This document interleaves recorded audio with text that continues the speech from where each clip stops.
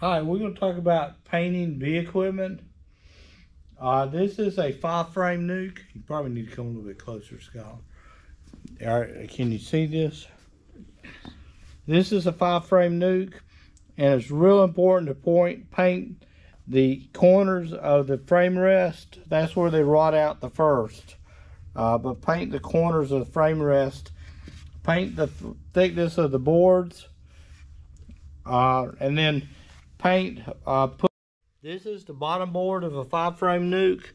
It's real important to get the back corners and the inside of the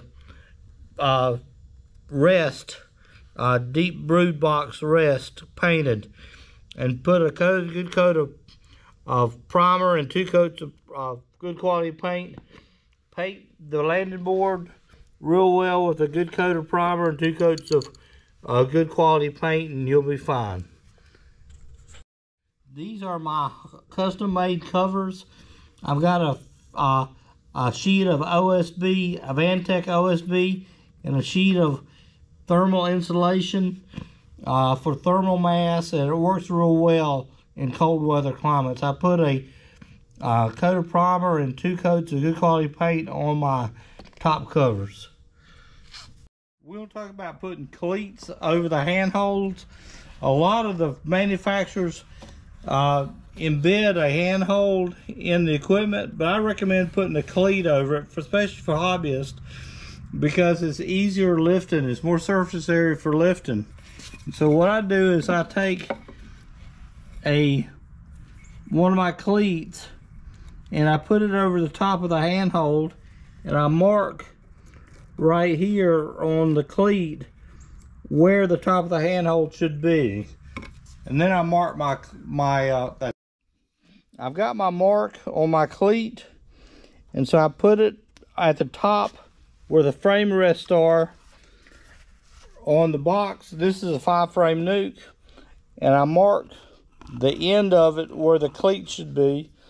And then when I put the cleat on, I put the top of the cleat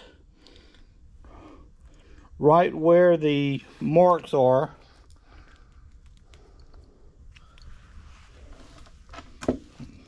Put 3 screws in.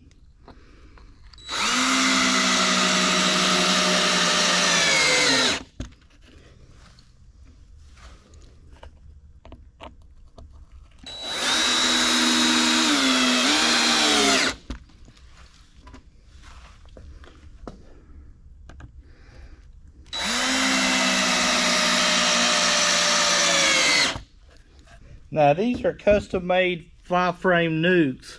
They're 1 inch thick, made out of rough cut yellow pine from Johnson's Bee Supply in Williston, South Carolina.